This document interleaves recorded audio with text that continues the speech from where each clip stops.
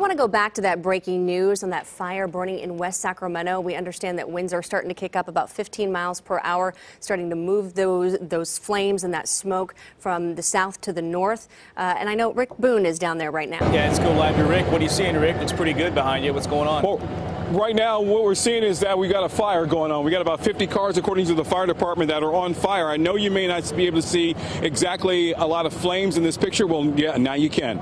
There's 50 cars on fire in this junkyard here in Houston, here in West Sacramento. Firefighters are still trying, as you can see, trying to extinguish this fire. They don't know how long this is going to take, and they don't know how this all started. This is a junkyard, a storage facility for a tow yard.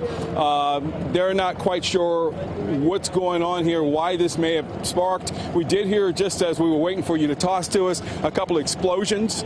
So we're standing back to keep our distance as much as we possibly can, but we want to get you as much good pictures as we can on this. But this is certainly an active fire. Will be going on for some time as West Sacramento Fire Department try to put this out. 50 cars on fire there, and they're going to be working on that for quite some time.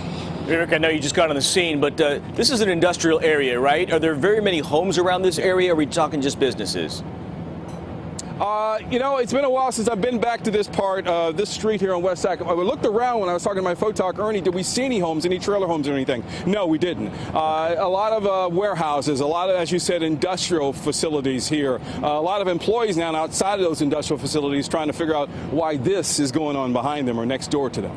Yeah, wow, wild scene. Okay, so we got a junkyard fire in West Sacramento. Hopefully they'll put it out soon. But we'll stay on top of it for you here on CBS 13. Rick, thanks.